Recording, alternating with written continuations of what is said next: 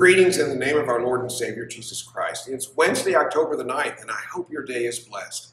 Well, I'm pleased to be standing here with Brandon Dirks, our Minister of Missions and Outreach here at Providence United Methodist Church, and you've had a lot going on lately, haven't you? A few things. Yeah.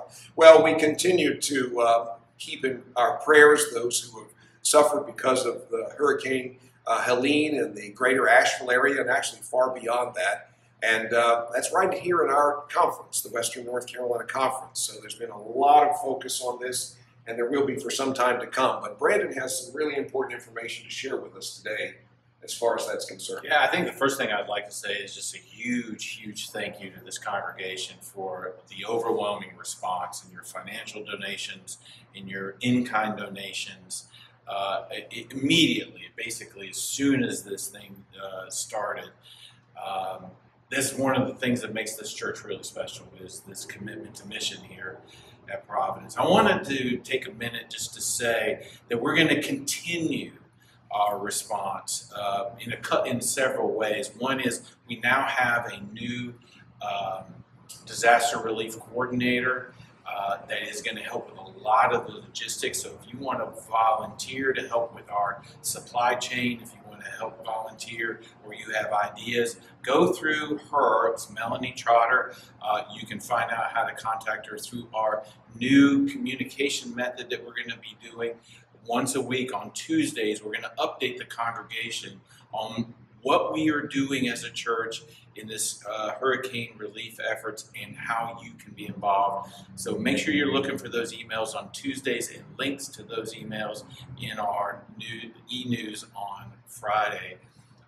Still, the number one way to be of most significant help is to donate to the Disaster Relief Fund. 100%, I want to assure you that 100% of all donations goes to provide relief to those who are suffering in our conference in the Western North Carolina mountains. There will be many opportunities, like you said, Randy, that this is a long-term effort. There's going to be many opportunities coming for us to be physically involved with sending work teams and restoration teams.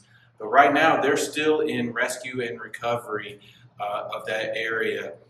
And so we are following the leadership of the conference. So each week, we're going to update you on what the conference is asking of us to do. Yeah, that's very helpful. And to underscore, we're so grateful that Melanie Trotter is stepping up to be the disaster relief coordinator.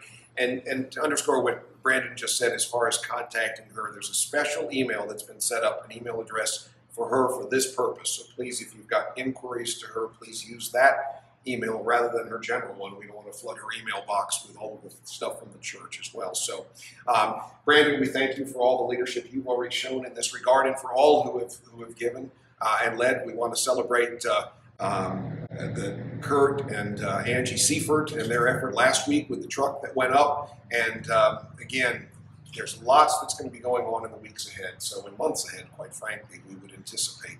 So please, if you have questions, of course, Brandon is here to be able to answer those. Look for those regular communications from our office as far as disaster relief is concerned.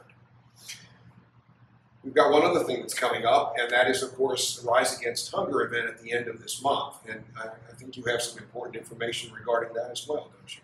Yeah, what's really exciting about Rise Against Hunger is it is responsive to the needs around the world, needs of the hungry. This comes at a perfect time as we're talking about flood relief and people who are in need of basics and things like that. So we're doing a food packaging event on October the 27th. And we're going to try to do more meals than we have done lately, and that requires sign-ups. We will take people walking in, but it helps us to gauge how many meals we can prepare for if you would actually sign up. So if you can come and give, an hour or two on Sunday, October 27th, after the services, and help us reach our goal of 20,000 meals. It's a fun, exciting way. If you've never done it, it's perfect for families. It's perfect for anybody of any age to participate in. So please register. And if you're looking for the way to do that, the easiest way is our weekly newsletter, Providence This Week. And there will be an article regarding the Rise Against Hunger event. There will be a link there for you to click. So please look in the newsletter for that registration opportunity. Brandon, thanks so much for all you're doing. And again, we continue to keep in our prayers all those who are being affected by Hurricane Helene, and this day, the people of Florida who anticipate Hurricane Milton coming upon them. We lift them up in our prayers as well. May God bless you the remainder of this day.